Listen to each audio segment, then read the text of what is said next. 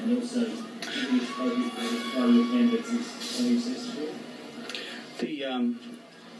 On the first question, I leave my remarks where they were before. On the second, I think it's important to reflect on that for a bit. I've decided that it's worth commenting on.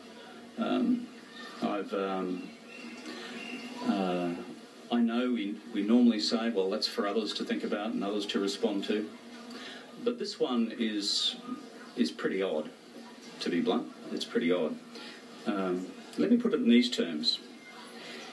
If any male employer stood up in a workplace anywhere in Australia and pointing to a female staff member said this person is a good staff member because they've got sex appeal, I think people would scratch their heads at least, and I think the employer would be finding themselves in serious strife.